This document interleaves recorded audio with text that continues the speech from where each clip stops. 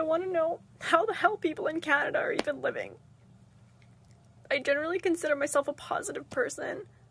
I'm like resourceful, but some stuff happened around the property, and like, while I know I'll never truly be homeless, like I have family to live with, and you know, like I have options. Like I'm luckier than a lot of other people, but how the hell is anyone existing in Canada? Like I feel trapped. And like I just got a good job. I started in September, but even with that job, it pays less than 40 grand a year. And it's a job that requires like education, and even on that job, like I still can't do shit. I can't buy anything. I can't afford the rent these days. Like I'm just feeling so much despair. And I know I'm normally like really, really positive, but I'm just like, how is everyone else, and are you okay? Because the answer is probably no. And I know I'm lucky. I don't have kids. I have like good family that will support me, but I feel like I can't stay here, but I can't move anywhere else, because anywhere else I move to, I'm gonna be charging, like, the landlords are just gonna charge me like $2,500 a month in rent. Like, unless I move into the middle of literally nowhere where there are 0 jobs, and I'm just feeling really overwhelmed. And like, I don't know. There's a part of me that just wants to say F it and just get a whole bunch of credit cards and just travel and just like get out of Canada, because like I know it's bad everywhere. I really do. But I don't know. I just, at 33 years old, like I was really hoping that I could at the very least afford, you know, a small house. I don't want 3,100 square feet bullshit. I just want something small, 500 square feet, even less. And yet it's so fucking expensive. Like, I don't know what I'm gonna do. Hey everybody, and welcome back to my channel. It's Wilonda.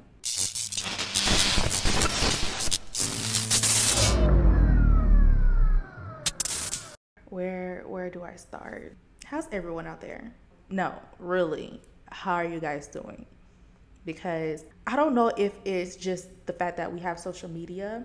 Actually, I know it is the fact that we have social media, that we see all of these people pouring their heart out, pouring their tears onto their phones and just crying and just complaining. Not complaining in a bad way, but like it's a form of complaint. Just let's say what it is, about how much they cannot afford to live, how much they cannot afford the basic necessities. And like she said, it's everywhere.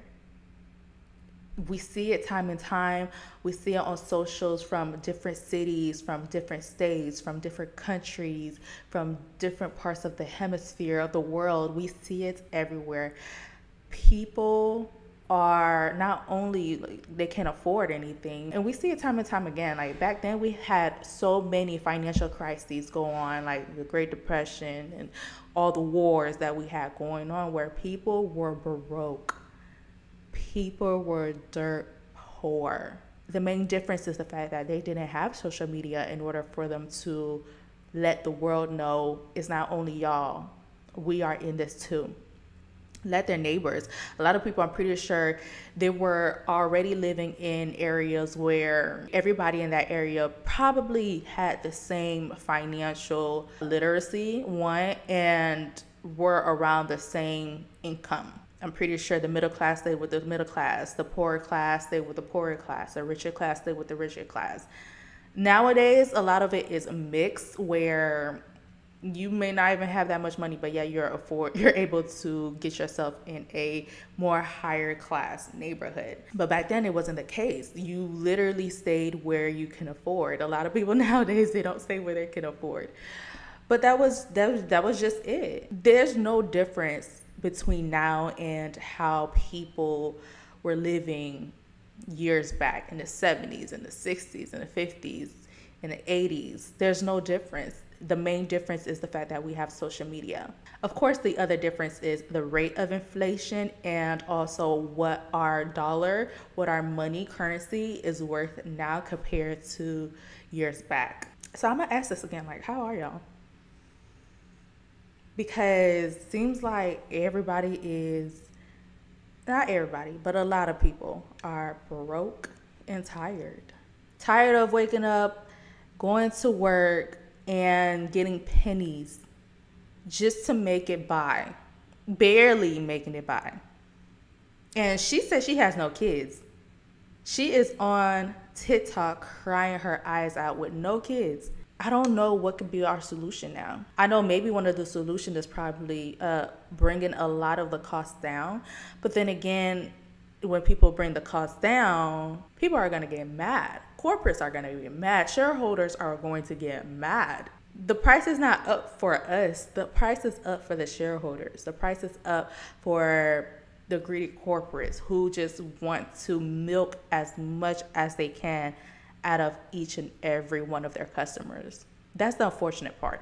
I wish it wasn't like this. I wish everybody who is born onto this earth can have at least the basics for them to live. But that's just not the case. Another thing is, she says she is 33 years old and she wishes she has a house. Unfortunately, a lot of us will not. A lot of us, as in millennials, and maybe Gen Z, we don't know how the economy is going to go going forward. We are not going to be able to have the same basic things that the generation before us had. And I don't see it getting any better, to be honest. I don't see a utopia. I don't see a light at the end of the tunnel, because people are getting greedier and greedier. Why is rent so expensive for one bedroom, for 2 bedrooms? Owning a home is now a luxury because it is so overpriced. The market is super high. Even though it quote unquote went down since the pandemic, it's not down like it was before, and it was already even pricey before. Are we really? What is going on here? Now, she is currently living in Canada. I don't know how the rates. I'm pretty sure, I'm getting a feeling that it's basically the same thing as the US when it comes to living wages and cost of living, because I see a lot of people from Canada that are complaining and actually want to jump over to the US, and I'm looking like, you literally are not doing anything better jumping from one ship to another, because they're just about the same thing. There's no difference. Yo, she doesn't have any kids. I remember my mom told me she raised us, me and my 3 little siblings, off of $12,000 a year. That's crazy. I wouldn't even be able to have an apartment in a good area for $12,000 a year. I don't think there's any apartment I could get that's for $1,000 a month that is in a safe, non-suspicious area. But yet she was raising us off of that. That's crazy. So for those who have kids, I don't understand. I don't understand, especially if you have multiple, if you have more than one. I don't understand how y'all do it. Because even people out here without kids is struggling, is going through it. So I can only imagine what you guys are going through. I can only imagine. What are we doing? What is the government doing for us? Yeah, we pay taxes on taxes on taxes for better living. but it's really not doing anything. What I seen an article that, let me pull this article up because I didn't read it. I didn't go in depth to it because just the title itself made me mad. There it go. There it go. This article came out June 20th, 2003. I knew I'd seen it somewhere. Okay, so this article is from the responsiblestatecraft.org.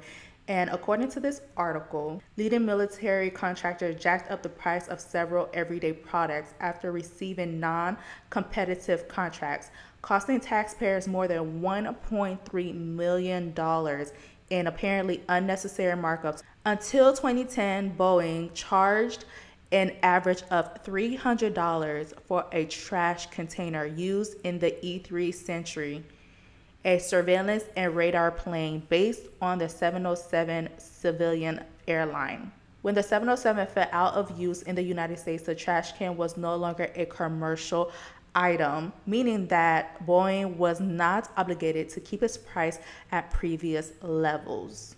In 2020, the Pentagon paid Boeing over $200,000 for 4 of the trash cans, translating to roughly $51,606 per unit. In a 2021 contract, the company charged $36,640 each for 11 trash containers, resulting in a total cost of more than $400,000. The apparent overcharge cost taxpayers an extra $600,000 between the two contracts. Wait, like what?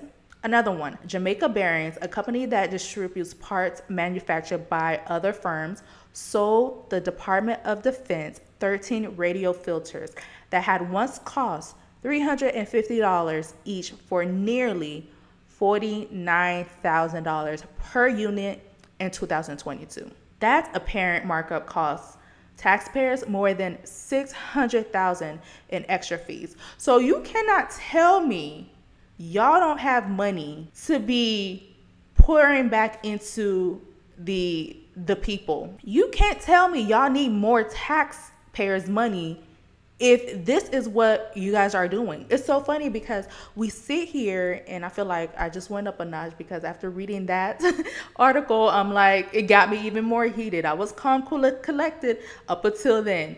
But you telling me y'all need more money from the taxpayers. We're not paying enough of our portion, but yet this is the BS that our money is being spent on. Make it make sense. I understand why rich people don't want to pay their portion because they know what the government is spending their money on. I'm pretty sure because they're sleeping right next to them. In every legislation, in every law, the rich is right there making sure they puppet the government to do what they want to do. But us, we don't know. We just do what we need to do in order for IRS don't come after us. But when articles like this comes out to see you guys are paying $52,000 for one trash can, that is absurd. Y'all tell us when the economy is down or when we are running out of money, oh, penny pinch, oh, save, cut off costs, cut off excessive, unnecessary, itemized, cut off everything and just stick to the bare minimum. But you guys are over there spending money on trash cans that is a down payment for somebody's house, that can open up a small business, that can keep afloat a small business and help the economy. I'm pretty sure these trash cans are not metal. Pretty sure they're plastic. I'm pretty sure they're like the green trash cans people have. And please tell me if it's some special type of carbon fiber, some type of steel metal, some type of bulletproof type trash can, sealed, never leaking type of trash can that is worth that $52,000. Please let me know. Please let me know if I'm mistaken, but I'm pretty sure I'm not, because government will definitely mishandle their taxpayers' money and have people go on social media crying because the companies are not increasing their wages. And even if companies are increasing the wages, cost of living is just keeps on going higher than what the pay rate is. It's increasing as well. So make it make sense. Are we the one who really needs personal finance classes?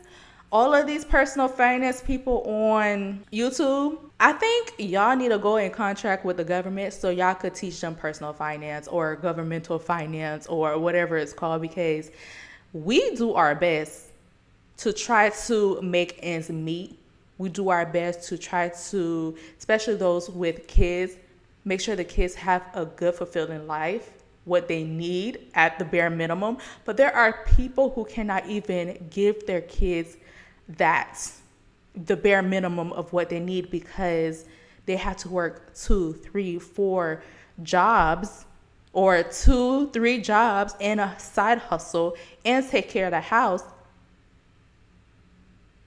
Make it make sense, because it don't.